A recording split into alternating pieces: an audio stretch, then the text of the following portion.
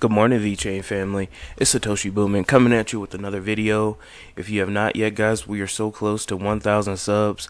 Go ahead and pound that subscribe button, guys, and delicately tap that notification bell so you never, ever miss a Satoshi Boomin video. Let's get right into it today, guys. Don't have a very long video today, guys. I'm sure you'll like that. But on the day, it looks like the market is a sea of red again. Looks like we are just hanging around that 0.009 to 0.007 Satoshi mark, just going up and down, up and down. Not really much to say about the charts today. We are still where we were yesterday, and it looks like for a brief period we tapped that 0.0091 Satoshi mark yesterday. So we are down 0.07 today, and we are down 0.1% on the week, and on the 14-day charts we are down 1%. So all in all, not bad. I do believe that due to the pandemic concerns that the crypto markets and the stock markets may go lower, but that's okay. That's just a great buying opportunity for us bag holders. So go ahead and buy the dip if things do move slightly lower. Bitcoin seems to be getting battered around that 9.5 mark for some reason, and it can't really go above that. But yeah, we'll see how that plays out, and we'll see where we're at tomorrow. But for today, we are just bouncing up and down, and kind of keeping things stabilized around right under that 0.009 Satoshi mark. So yeah, not much to say about the charts today, guys. Let's move on. Alright, Vechain oscillates in a narrow range after breaching 52-week high. Deloitte, in its recent report, named 5 blockchain trends for 2020, penned about spiking blockchain-based industries and the advancements coming thereby, wherein the report, while putting forward the most popular smart contract platforms, recognized Vechain from the perspective of being scalable and secure. Given the given features, visibility, scalability, and security of the Vechain blockchain is acknowledged to be best when compared with the greatest altcoin by market cap, Ethereum. Yes, so Deloitte did a report saying that Vechain is actually better than Ethereum. Moreover, Deloitte in its report mentioned about how important scalability, security, and decentralization for a blockchain network to be successful and lead the space. Vechain ticketed all 3 requirements that have surpassed Ethereum in this regard to turn up to be the better option in a comparison to the latter. Now, we all know that Ethereum has issues. It's older technology. It's been around longer, but it's not that scalable. I mean, Vitalik and Hoskinson did great work on Ethereum. However, you know, all good things must come to an end, and I'm not saying that Ethereum is going to come to an end anytime soon. But there are just better blockchains. There are faster blockchains. There are blockchains out there with lower fees that do DeFi, and Vechain is one of those blockchain solutions. Aligned to the above thought of comparing Vechain with Ethereum, the transaction fees, how much scalable it can be, is the primary factor for businesses to adopt any blockchain network. In this regard, Vechain is believed to be a considerate and affordable range by the businesses, which again acknowledges the performance of the platform to be better than Ethereum. Now, just because a blockchain project is better than Ethereum, I mean, I could name a couple of them that are, doesn't mean that they're going to usurp Ethereum. Ethereum has a strong foothold. They have many partnerships, and it's going to take a mountain of effort for Vechain or any other smart contract platform to overtake it.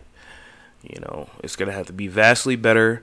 The only one I could see like really usurping and really replacing Ethereum is Cardano, and even then, even after Shelley, they have a lot of work to do. So, yeah, take that for what you will. Ethereum is still king, and it will be king for a while, but Ethereum needs to really upgrade its systems because there are a lot of coins hot on its tail, ready to just take that market cap and gobble that up. So this is bullish news for Vechain. We have a company that actually thinks that Vechain is better than Ethereum, and I would agree. It's just faster, lower fees, and it has better scalable, future. So this is good stuff. Yeah, we're moving on quick today, guys. All right, Bitpanda. It's time for another coin vote, exclusively for our best VIPs. Out of the 5 cryptocurrency listed, which would you like to see on Bitpanda next? So they got Vechain Official, Quantum, Hello Coin, Hello Icon World, Holochain, and Engine. So you can vote down here. I've already voted for the Vechain. So go ahead. I'm gonna like and retweet this comment, so you can find it on my Twitter. Go ahead and vote for Vechain. You know the deal. I really don't have to say much. I don't know what, I don't use Bitpanda, but you know what I mean. More exchanges, the better. The more places we could get listed, the better. That's bullish news. So if you have time, go ahead and vote Bitpanda. Vote for Vechain to get listed. Still no news on the Coinbase listing, but as soon as I hear something about that, I'll be the first to break it. Moving on. We're moving rapidly through this video today, guys. I apologize. So we have here top 10 blockchain use cases. All right. Do you want to know about the use cases of blockchain technology? If so, you've come to the right place. Blockchain technology use cases will help you understand the use of blockchain. When technology evolves, it takes everyone by surprise. This is true for blockchain, as it is growing at an accelerated rate. It is also a term introduced by mostly everyone in the industry. So, how is this relevant to Vechain? Well, the number one use case we see on this list is supply chain management. One of the best use cases for blockchain technology is in supply chain management. Currently, it uses old methods and it lacks transparency in the supply chain. There's not an option to recheck and no transparency available. It is easy for threat actors to alter supply chain management. In the end, both users and companies suffer from fake products. That is true. I just bought something on Amazon for my mom for Mother's Day. It took 2 months to get there, and when it got there, it was the wrong item. So, yeah. Benefits of use cases of blockchain technology in supply management. Products can be tracked accurately. Products can't be manipulated. Transparency can be improved. Ability to eliminate problems and solve them. Authenticity and verification are possible. End customer does not have to deal with fake asset. And most important for businesses, cost reduction. Number 2, digital identity. Well, wouldn't you know, Vechain has many programs that offer a digital ID. Stealing digital identity is one of the big issues that has already hit the internet. Today it's easy to extract and steal identity information from any secure source by posing as someone else. That's a big problem for the audience and an even bigger issue for the company, which has critical data. Managing the identity of any individual that has become a big problem as one has to carry a large number of documents. It may include a national identity card, a passport, a driver's license, or any other identity document associated with the organizations. This problem can be easily solved with the help of blockchain technology, where one host has only one identity in the entire network. And then we have the benefits. Only one single identity. Digital identity can be worked on multiple platforms. No possibility of identity theft, and not required to carry any documents. Now, the most important use case here, and I'm going to stop here. I'll leave this in the description. You can read all this here if you're interested. The most important out of all of these is voting. Okay. Now, I haven't heard anything about Vechain. instituting any voting, but Cardano wants to do something with voting and changing the way we vote in this world. And the fact that we don't have blockchain-based voting yet is criminal, actually. It's criminal and treasonous, because our vote does not matter. And no, I don't care about Biden. I don't care about Trump. I'm an independent. I think for myself. I'm not a sheep. So the fact that we don't have blockchain-based voting is treason, in my opinion. You know, we don't know if our vote actually counts. It doesn't. It doesn't seem like it. And you know, it seems like whoever we have fake choices, especially in our presidential elections. We have fake choices and people who are propped up by the establishment and the media. We don't have a real choice. So with blockchain-based voting, we can definitely change that.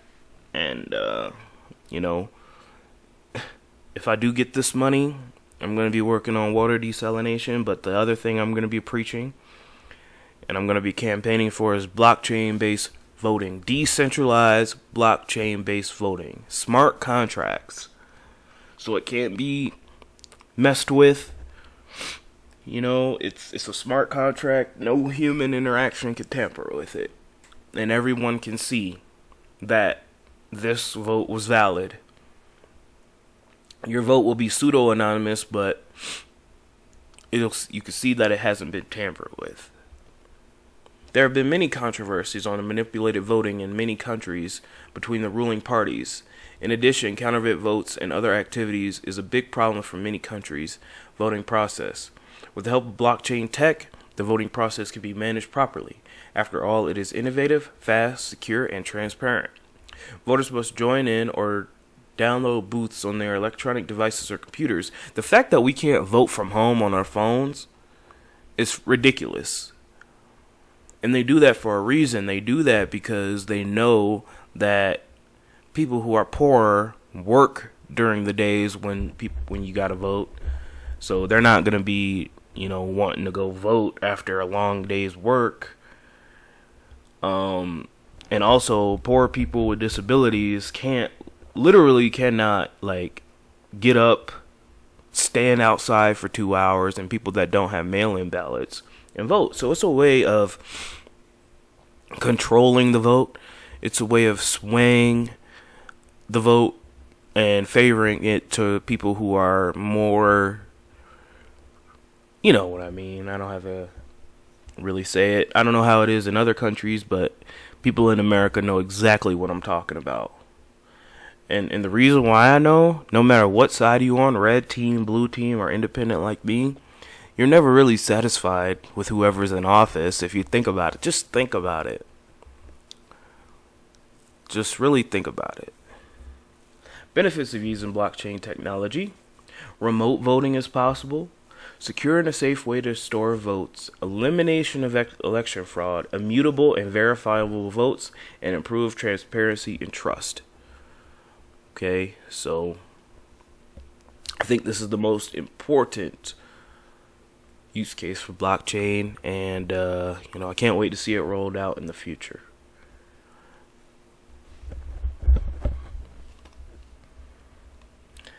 And last story of the day, guys. I know it's short, but I'm still in wage slavery, so I have to go to work. So if you wouldn't mind going down below and donating to your favorite YouTuber's Patreon. Anyway, I had to put that little shameless plug in. 4 reasons Bitcoin's price suddenly slid below 9K, liquidating $55 million. Well, $55 million being liquidated isn't really that bad. I mean, I remember stories of like $170 million liquidated on BitMEX alone, like stuff like that a couple months ago. So at least less people are getting wrecked, which, hey, you know, if you want to gamble with your Bitcoin, if you want to gamble with your Cardano and Vechain, this is America. But, you know, if you get wrecked, we all have the right to laugh at you. So, pretty much, guys, coronavirus and miners, you know, people are scared right now. There have been lots of news, especially in the traditional markets, about a second wave of Rona. So that is scaring individuals. The S&P futures, the S&P 500 futures are down. So we're going to have to see how the market opens up today. But yeah, I just think it's just a combination of a second wave. People are getting scared, and miners still capitulating. So we went down to 9K, but we quickly recovered back to 9.2. So you know, we'll have to see how Bitcoin holds up, and we'll just have to keep an eye on the news. I'll be watching it like a hawk, and I will be updating you guys each and every day. And in terms of Vechain and its bullish news, it could dip a little bit lower, guys. I'm not even gonna lie to you, but I'm still bullish long term. Short term, however, I think we could see a little bit more dips just till Bitcoin starts its upward trend. I don't know when it's gonna start its upward trend, because just too much uncertainty in the world right now, and for some reason Bitcoin is still correlated to the stock market. So